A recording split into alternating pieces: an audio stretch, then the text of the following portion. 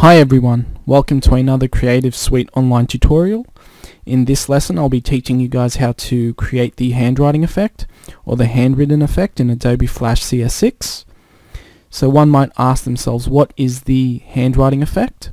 Well, the handwriting effect is the effect of having text created as if it was being handwritten on the canvas page. So what I have in front of me is an example of this. If I hit Control and Enter, you'll see the following effect in action. And basically this is what we are going to try and create in this video tutorial. So I'll close that. I'll go to File, New, ActionScript 3.0, and I'll have the background color as white.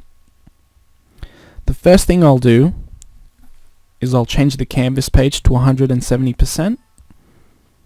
I'll then go to my text tool.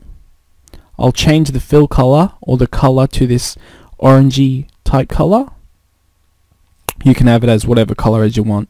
I should point out though, the more fancier your text is, the more elaborate your font, the more difficult it will be to apply the written technique or apply this writing method. So for this tutorial I've selected Zernick as my font, which I downloaded off the internet. So I'll go ahead and create the font. I'll type in honeycomb.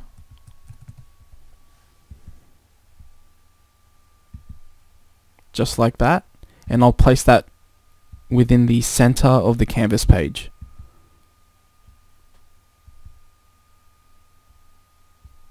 Just like that. I will now select the entire text or honeycomb. I'll then right click and select break apart. This will break apart each letter away from each other like so.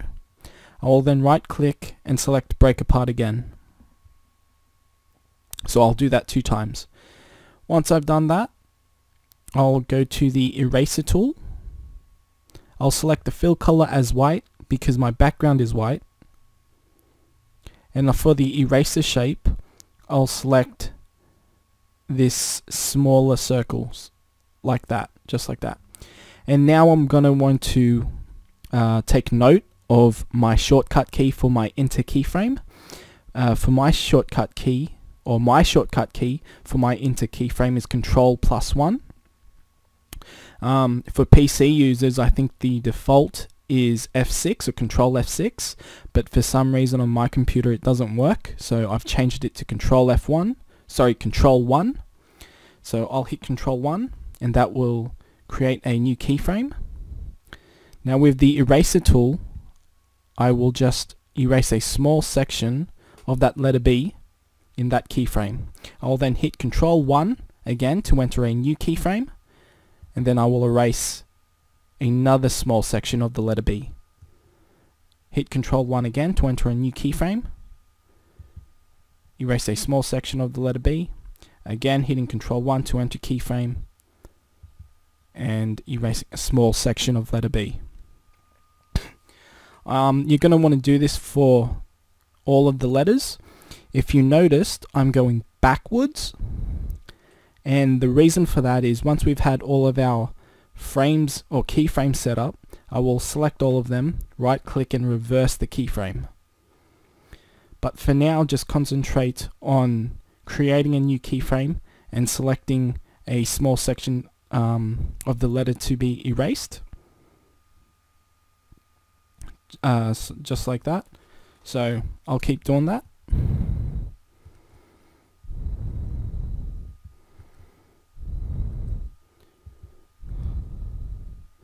As you can see, it's kind of repetitive, but it's very easy to do.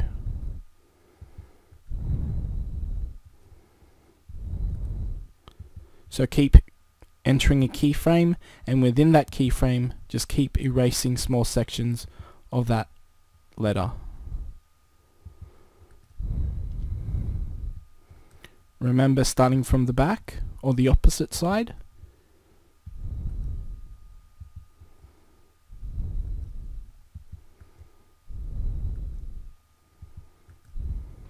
Now for the M, you'd think I'd go that way, But if you were to write an M the ordinary way, you would start from the top to the bottom, then move from the left to the right. So I'll start from the bottom over here. Control 1, then start erasing.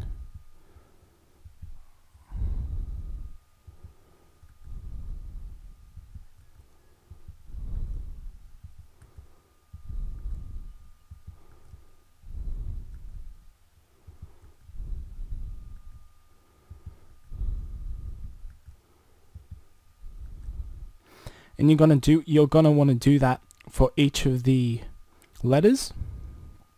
So I'll quit the video now to save us some time, and I'll finish that off. Once you've done that, you should have a blank canvas page and a hell of a lot of keyframes. The amount of keyframes depends on how big or small the erased sections of your letters were. So let's say you had, like, basically a big section taken out, well, that would only account for one keyframe. So basically your keyframes, or the number of your keyframes, depends on how big or small your erased sections were. So keep that in mind. So once we've done that, if I hit Control and Enter, you'll see that it animates backwards, or it's the opposite. And that's what we want. We want the frame, or we want the effect to animate backwards. So I'll close that. Once you've seen that effect, I'll click on the last frame.